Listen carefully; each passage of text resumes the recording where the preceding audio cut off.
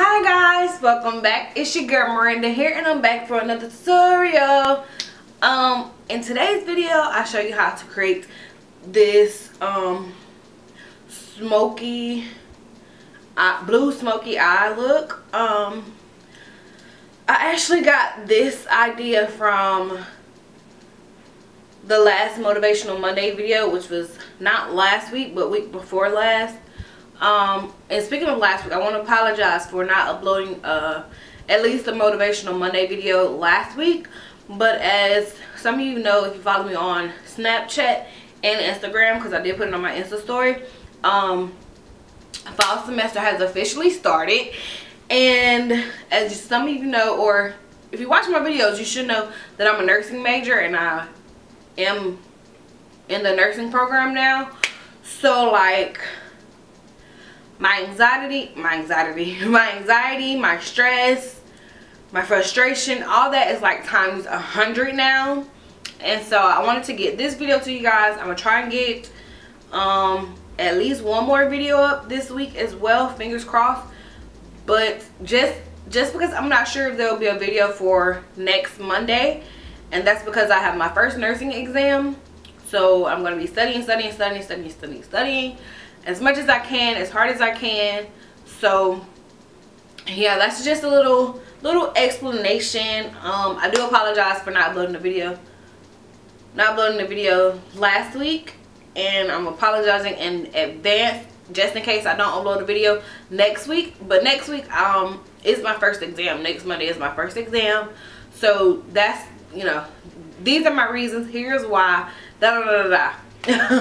So I got this inspiration look. I got inspired by this look on the last blue and white video. And so yeah, you'll know the meaning behind it once the video gets started. It's gonna be like the last video. I'm not gonna do a real voiceover, you know, like telling you what I'm doing, this, that, and the third, because you can see what I'm doing. It's just gonna be give you a little motivational pep talk and why I chose this look. If you watched the last blue and white video, if you haven't, it'll be here or here. I think it's here.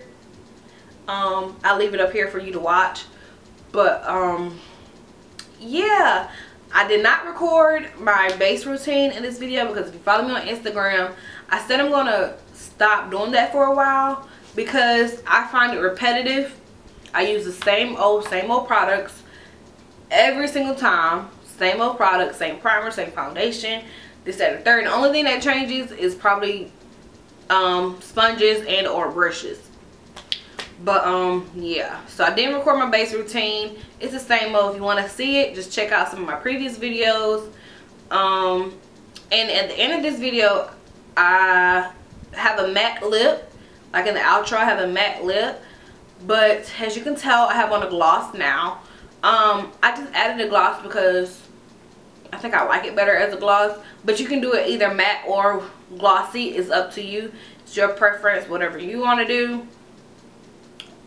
So yeah, I think that's it. I think that's all the announcements. I think that's it. Oh, I apologize about my hair.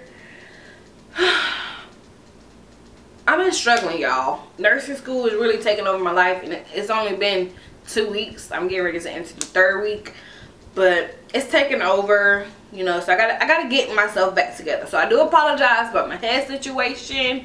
I'm gonna get it together, y'all. Pray for me. I love you guys, and I'll see you guys in my next video. Wait, I knew I was forgetting something. Don't forget to like, comment, and subscribe. Y'all, we are almost at 100 subscribers, which means the big 100 giveaway is coming up very, very soon. So all I need is 4 more people to subscribe. I just need 4 of you who are not subscribed for whatever reason to go ahead and hit that subscribe button so y'all can have a chance to enter into the giveaway. So yeah, maybe the next video will be the giveaway video. Tell 4 people to hit that subscribe button so we can get this giveaway on and poppin'. But yeah, don't forget to like, comment, and subscribe. I love you guys, and I see you all in my next video. Bye. Alright guys, so first I want to start off this little voiceover by saying as of today, right now, which is Monday at 7 o'clock, we're at 99 subscribers. I know I said in the intro that we only need 4 more subscribers, but I literally only need 1 more person to kick off this giveaway. So, yeah, y'all just keep that in mind. If you're not subscribed, go ahead and subscribe. So I can go ahead and record and figure out this giveaway details and go ahead and get that video up to you guys. Alright, so for today's message, I know y'all probably a little tired of the blue look because the last video was blue look as well, but I just like the color blue because it is associated with feeling sad and kind of depressed and kind of cloudy type, but I just think it's a universal color. But for this look, I wanted to start this message by saying I want y'all to pay attention to the shades of blue that I'm placing on my eyelids because it signifies what we do as humans or how our life goes as humans. You know, our life start out as, oh my God, it's so fun.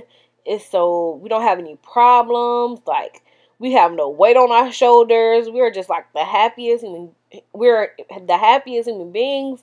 You know, this start out, you know, from newborn to really preteen years, I would say. I mean, you know, when we start feeling ourselves, or as some of the old folks say, as we start smelling ourselves, we think we have problems, but really, like, what problems do we have? Not knowing what a Crayola box is.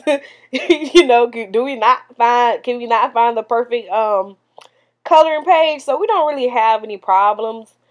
But as we get older, those problems they slowly start to add on.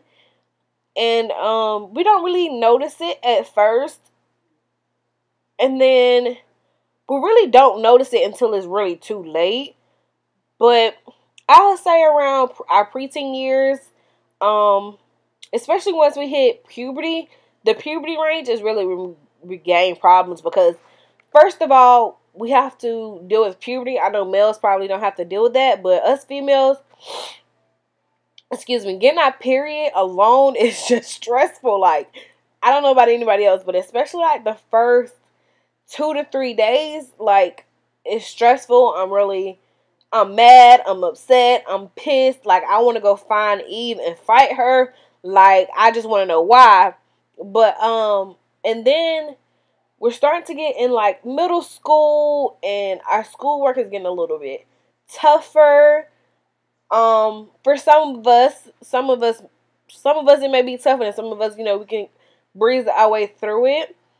But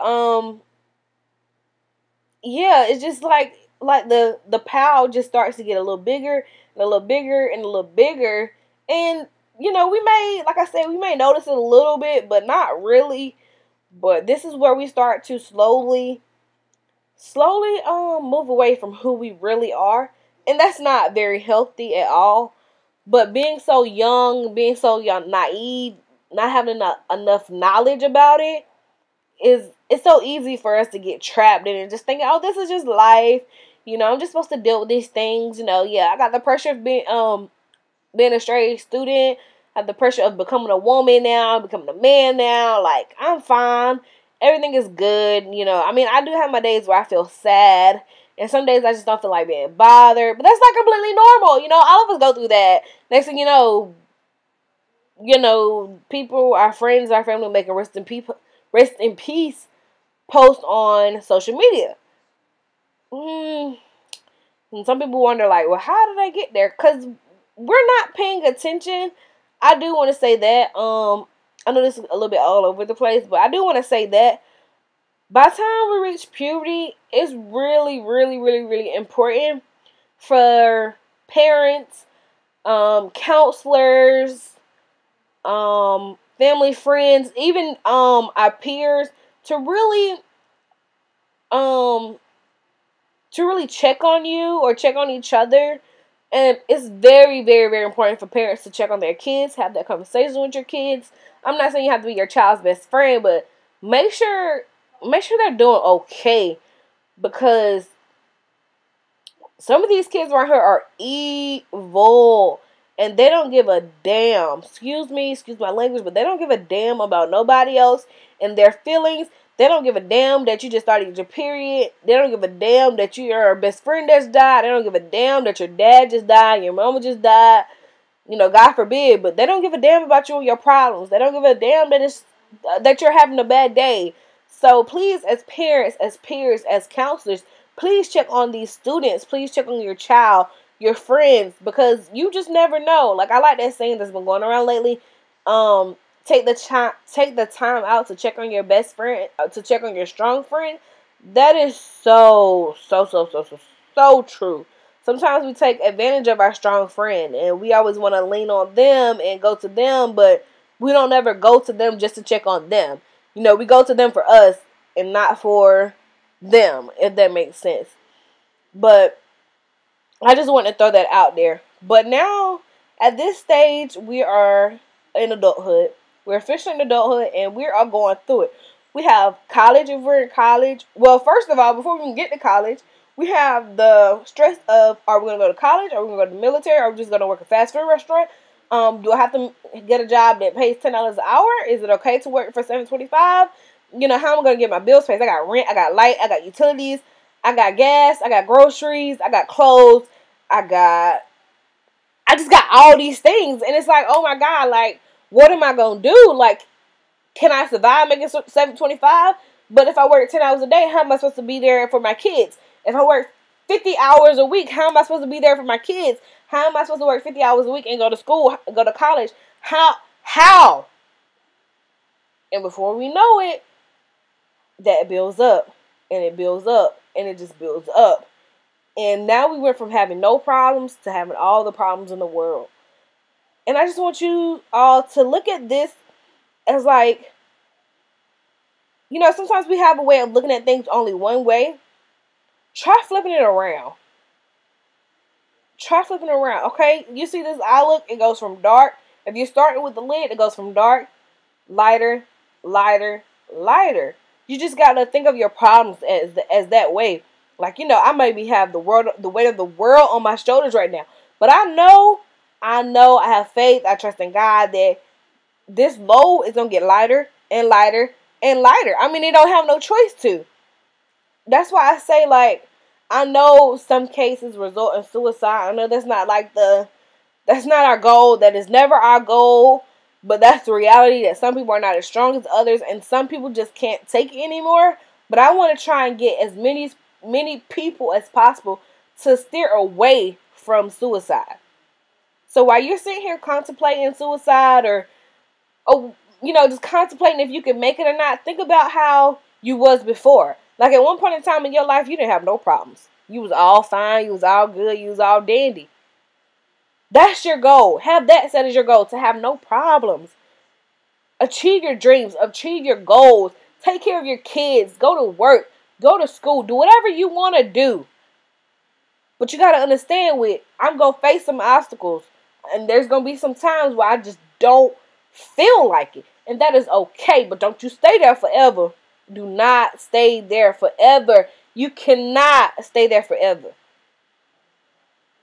You cannot let yourself get so depressed to where, you know, you want to end your life. And when you're thinking about suicide, like I said, think about those goals. Think about your babies.